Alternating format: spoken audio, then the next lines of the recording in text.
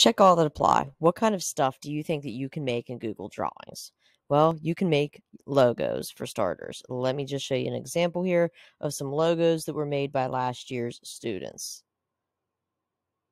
Okay, so you can add all kinds of things to your graphics here.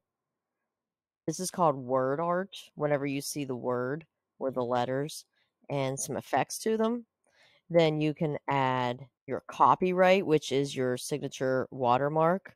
Just it's like a little trademark showing that you made it.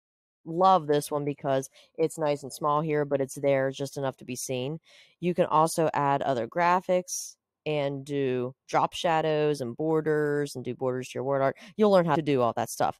You can create pictures from shapes, which I don't have any examples to show you here. You can do web banners for social sites, like you can make a YouTube banner, you can make a Twitter banner, Instagram, you name it. Wallpapers, let me just show you some examples here. Again, all from last year's students. Wallpapers, okay. All of this was made in Google Drawings.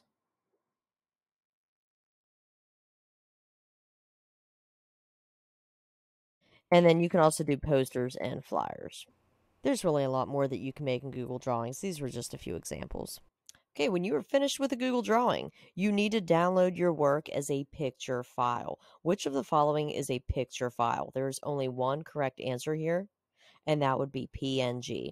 PDF is a type of file, but that is not a picture file. It's like a document file with text boxes. It's kind of like a Word file, but PNG, that is a picture format that you will be dealing with all the time. If you notice these all here, those are all PNG files. Those were all created in Google Drawings. Okay, any idea which picture format keeps backgrounds transparent if there is no background? Again, there's only one right answer here, and that would be PNG.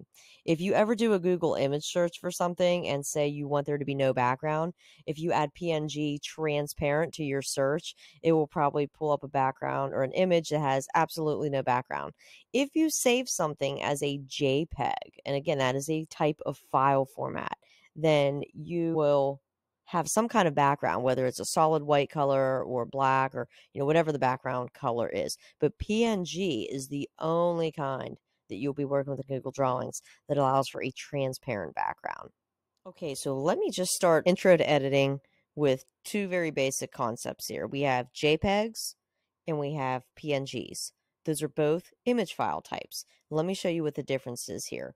So you're looking at the Falcon logo. The Falcon logo is on this checkerboard background. So because it's on a checkerboard background, that checkerboard means that there really is no background there. That's how you know that this Falcon logo is a PNG. Let me show you how to get to that. So what you would do in Google Drawings is you would go to Image and then Drive. And then you would click on Shared Drives and then Digital Media. Now, if yours looks a little bit different, you can change what it looks like. The little squares, the grid, changes it to a little preview view. Now, you would go into Pics or Pictures. And when you click that, we have different folders here. Now, if you click on List View, you're going to be able to see the full name. It kind of helps in knowing what you're dealing with. So I'm going to jump into Falcon Logo. Now, when I go into Falcon logo, I'm going to see there's little previews here. If I go back to grid, it'll show a little bit better of a preview. Now, if you see a checkerboard, you know that it is transparent. This one here is not transparent. But this one is, and this is, I believe, the nice high quality file. Let's see, the 2021 vector art file. Okay, this is the one I just updated this year to make it a little bit higher quality for you guys. So I'm going to double click it. That's the same one that you were looking at before. Now, if I wanted this to stay as a PNG background or a PNG no background image, I would go to File, Download, PNG. Now, if I want to give this a background, okay, what I would do is two-finger tap on the checkerboard, go to background. I'm going to give it a gradient background, like, let's say this nice gray. Okay, so now that is on a background.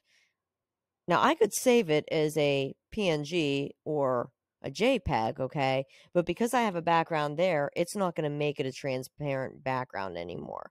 Let me just take that off and show you the difference now.